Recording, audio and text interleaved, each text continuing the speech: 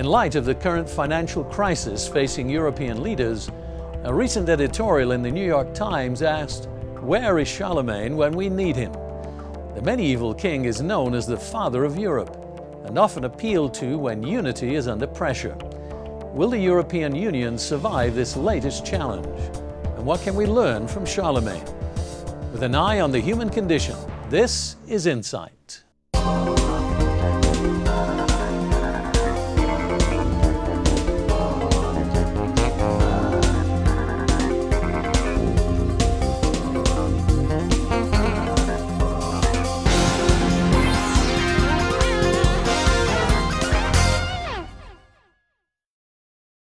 Whatever becomes of present efforts to head off the potential collapse of the euro, we have to admit that the past year has seen more discontent among European Union leaders than any time till now. On the eve of a recent EU summit in Paris, German Chancellor Angela Merkel expressed her concern about the economic situation in Europe. The situation is serious, and we have the obligation of building a strong and stable Europe for tomorrow. We will then have to consider the political future of European Economic and Monetary Union. I have said, we need more Europe, we need a Europe that functions, markets are expecting that, and we need a Europe whose members help each other out. It's in times like these that the ghost of Charlemagne, also known as the father of Europe, comes on the scene. 1,200 years after his death, Charlemagne is still celebrated in many places across Europe. You can find him on horseback in Paris outside Notre Dame Cathedral, commemorated in the cities of Zurich, Frankfurt and Liège, being crowned by the Pope in Raphael's painting in the Vatican, and in Germany on the market square in his capital of Aachen, the city he called a second Rome. What kind of ruler was he, and why does he inspire such admiration? In what sense was he the father of Europe? Rosamund McKitterick is a highly regarded authority on Charlemagne. In a Vision interview, she made reference to an epic poem naming him in Latin Pater Europae, or Father of Europe. She went on to elaborate in detail. What you do also have is the undoubted fact that the Frankish Empire encompasses most of what we think of as Western Europe. And it's certainly also the case that nearly every Western European country you go to feels that Charlemagne is part of their history. A fascinating instance of that was in the year 2000, when there were celebrations of Charlemagne in Croatia, in Catalonia, in York, and in Francia and in Germany and in Italy and in the Netherlands, where everybody thought that there was something, that this king represented something of their past. The other aspect, of course, is that it's because of Charlemagne that this area was united politically, but it's also, of course, brought under Christian rule. Christian church is undoubtedly spread, it's introduced, there's conversion and mission and new monasteries. And what you then have is a common Latin Christian culture which is introduced to this entire realm. Latin becomes the language in which everybody communicates, regardless of what their native language might be, and regardless of the way they might pronounce Latin, which might have been quite weird in some instances, but that's uniting. And that whole emphasis on culture that you get, the Christian knowledge, becomes the basis of everybody's education, and it becomes the basis of the way everybody then develops intellectually. What you also have, of course, is a governmental system, a way of ruling, and a style of rulership which involves Christianity that's absolutely the moral responsibility of the ruler to maintain, and that too is something that's spread across Europe. And it's so long-lasting.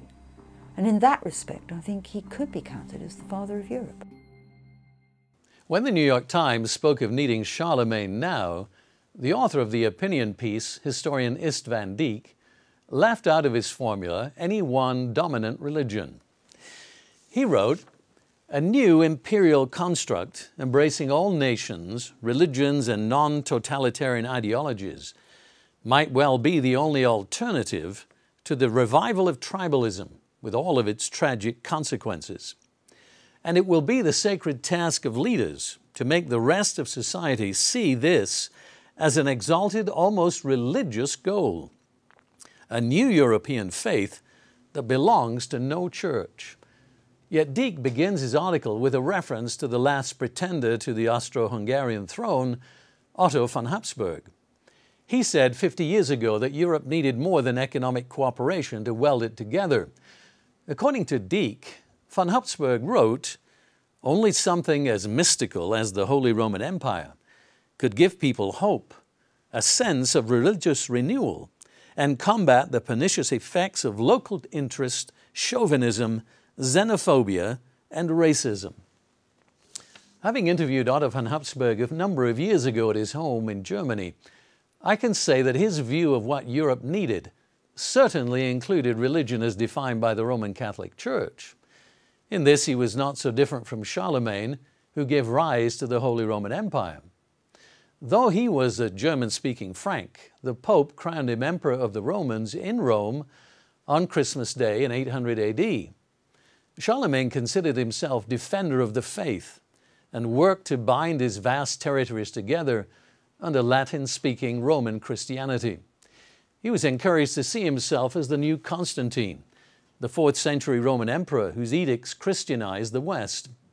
In fact, many aspects of his rule demonstrate an emulation of Constantine and things Roman. Take, for example, his throne, still on view in Aachen. It was made from stone imported from Jerusalem.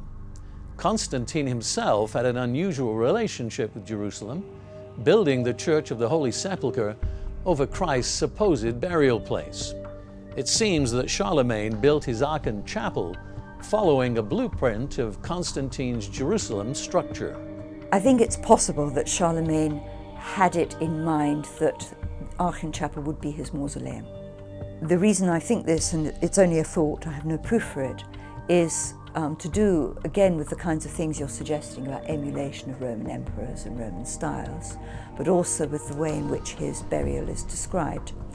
The life of Einhard, by Einhard, says that when he died, he was buried instantly, which is actually quite strange because his son Louis raced up from Aachen as fast as he could in January from Aquitaine right up to Aachen, but his father was buried by then.